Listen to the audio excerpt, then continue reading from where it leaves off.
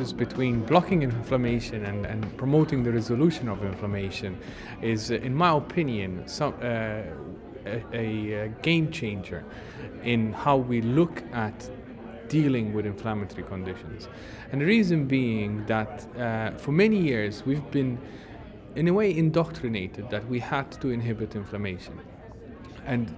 And so for that, many decades of research went into developing inhibitors to specific aspects of the biosynthetic pathways for molecules, like the eicosanoids, where we have the non-steroidals, antibodies to inhibit cytokines and their signaling. And what that does is that in the short term, it does reduce inflammation, because obviously these molecules are part of the propagation response, but also in the longer term, it interferes with the ability of the body to deal with another inflammatory stimulus. So for example, with the anti-TNF therapeutics, one of the main side effects of these therapeutics is that it exposes the body to infections. So yes, you deal with the inflammation. Let's say if it's arthritis, you get better, the pain goes away, but you then become prone to getting infections. The other side of anti-inflammation is that you cannot, the drugs don't promote the repair and regeneration of tissues. And in many diseases, we do need that aspect, right? Because the tissues are damaged, we want to repair them so that we can regain function. Pro-resolving mediators do all this. And the reason why they do all this is because they reprogram the immune response. So here we're not talking about inhibiting something very specific, which is what a lot of the anti-inflammatories do.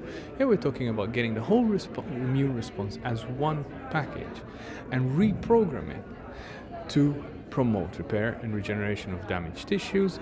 We don't block the production of pro-inflammatory molecules. Instead, we downregulate them, we reduce the levels. And what this allows the body to do is, if there is another inflammatory stimulus, like an infection, it can deal with it. It can actually deal with the bacterium, the virus that comes in, because it can mount another inflammatory response to clear that. And inflammation, in its essence, is protective. So we don't want to inhibit it. All we want to do is facilitate its termination so that we can go and repair and regenerate tissues.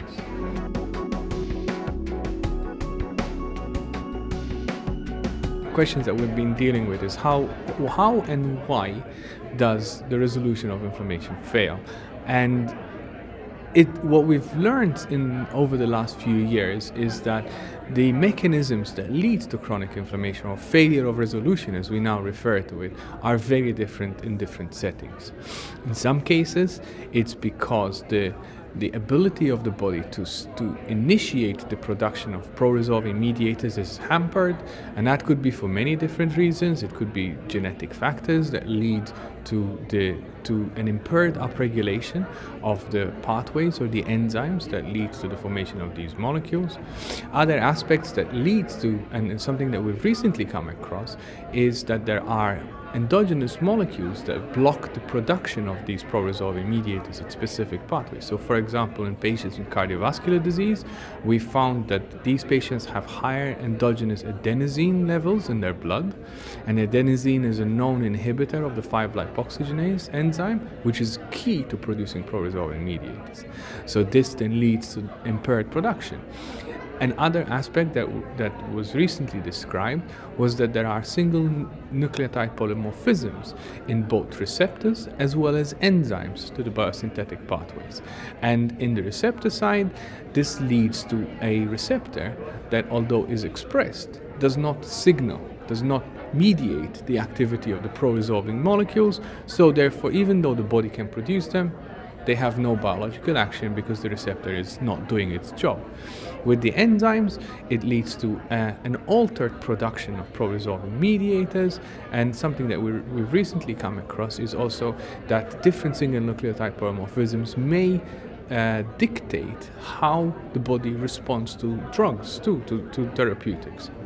So it is a little bit complicated. We're starting to get a handle on it, but what leads to the actual defect is and I have a strong feeling, will be very specific. And it might actually also, there might also be a factor that we're still exploring of also gender specificity too, where males and females have a different way of producing mediators, a different way to reacting to an inflammatory stimulus, and that will play a factor too. So in terms of regulating the pathways, there are several aspects. Some that we've already described. So there is, for example, regulation at the microRNA level. There are specific microRNAs that are associated with the regulation of the biosynthetic enzymes, as well as the regulation of the receptors. There's the availability of substrate, the intermediates versus the precursors. And something else that we recently started to explore is also DNA methylation status. There is, especially in innate immune cells, it's very important, and it reflects the ability of a cell to produce these mediators because of a change in phenotype of the cells.